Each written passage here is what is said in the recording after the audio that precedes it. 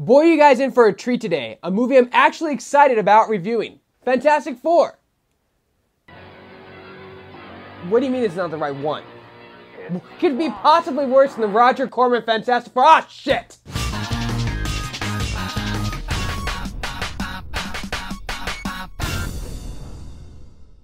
In 2005, Marvel Studios made another Fantastic Four movie. What makes this movie so bad? Well, the director did this. An extraordinary day at the barber shop. I need a cut. A little off the top, long in the back, but not quite no shag. Slope to the left like Gumby. Eddie Monster in the front, a little Wycliffe on the right. Come on, hook that up.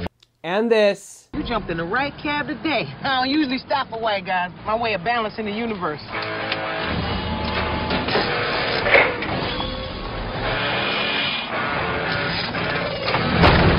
Is this movie fun, fast, and fantastic? Hell no! Let's dive right into Fantastic Four. Our movie opens up with the one-theme wonder John Ottoman, who at this point is cashing in on the success of X2, which has only come out 2 years prior. We see a giant statue of Tony Stark. And then we're introduced to our main characters. Reed Richards, played by Ian Gruffud? Gruffud? Who isn't a bad Mr. Fantastic, just kind of bland. Ben Grimm is played by Michael Chiklis, which happens to be excellent casting. Reed and Ben are going to Victor Von Doom's office to propose that he fund a space expedition to study a cosmic cloud that is going to pass by Earth. Von Doom seems hesitant to the fact that Reed is somehow bankrupt. This is just one of the many things that would have been interesting to explore. Why is he bankrupt? Where did he go to school? What exactly is Reed a doctor of? Well, apparently we don't need to know any of this, as well as we never find out why he's bankrupt or in debt in the first place. But anyway, now we're introduced to Victor Von Doom, played by Julian McMahon? Julian McMahon? No, that has to be a mistake. That's not. Continue. He's right, Ben. It is just business. We're then introduced to Susan Storm, played by... Oh, man! I forgot they had Jessica Alba in this movie. Damn you, AVR Red! They cast a well-known actress who not only can't act, but they lightened her skin tone as well as gave her blue eyes and blonde hair. Isn't that borderline reverse blackface? It's hinted that her and Reed had some sort of falling out. Is this a sequel? All these interesting plot points seems like something you would see in a sequel. Oh, not at all. Sue and Reed have a history and there's some tension between Reed, Sue, and Doom? And Ben Grimm just stands there. Maybe even pay off your fourth mortgage on the Baxter building. He went to MIT? He owns the Baxter building? How? Why? And on another note, you should never put Michael Chiklis in a turtleneck. He looks like a penis. So sorry to interrupt.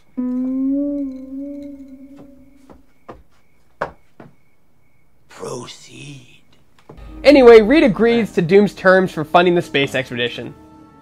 It's funny how things turn out, isn't it? I can't tell if Doom is being serious or he's generally being sarcastic about being in this movie. It's funny how things turn out, isn't it? We're then introduced to Johnny Storm, played by Chris Evans. Although I would prefer Torch to be played by someone much younger, Chris Evans does a real good job as Johnny Storm. By the way, I love how no way that motorcycle's attached to that car. The lines from Johnny and Ben are the only thing that these writers got right while making this movie. And to their credit, they're dead on for their characters. I can handle this ship.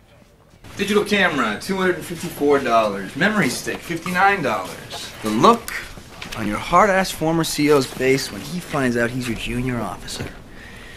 Priceless. Love that MasterCard joke. Doesn't date the movie in any way. Timeless. And holy shit, look at that laptop. Looks like it's from the 90s. The synthetics act as a second skin, adapting to your body's individual needs. And that's the only scientific line this supposed scientist has throughout this entire movie. Enjoy. Chlorophyll? More like borophyll. Right?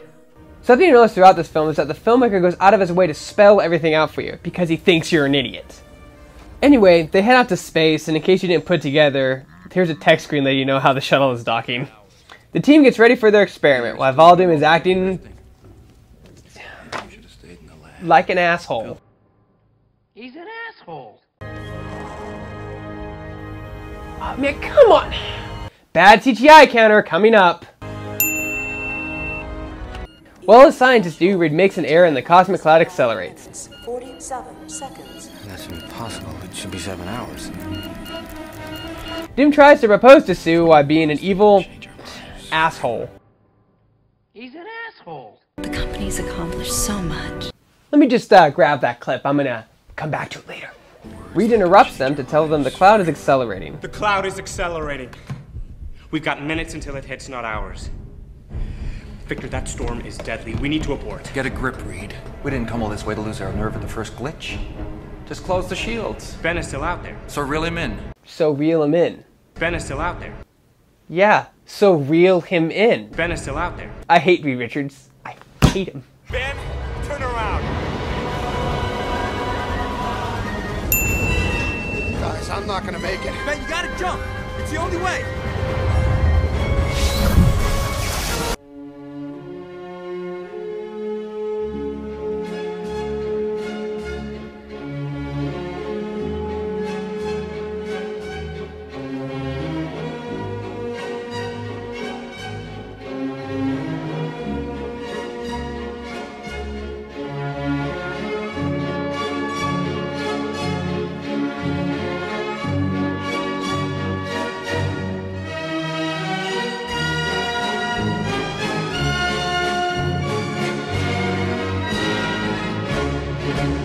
Cut to white, and they all wake up in the Von Doom Recovery Center.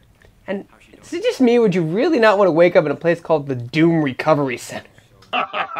You will burn! Back on Earth. We're in quarantine. Victor's medical facility. Reed? Sue? Oh, they're fine. Everybody else is fine. What's wrong with me? I swear to you, Ben, they've done everything humanly possible. The best plastic surgeons in the world are here, Ben. You had the best. Give me that mirror. Mirror! I don't know if that's a good idea. They said the shock alone... I said, give me that goddamn mirror!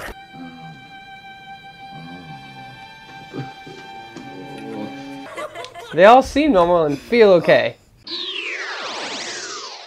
Meanwhile, at Von Doom Enterprises, Doom and his board are doing some stuff. Well, Victor, Bank would like to congratulate you on the fastest free fall since the Depression. We can't even give your stock away. The company's accomplished so much. You know I can turn this around? Well, you're going to have to, Victor, or we pull out. You should go.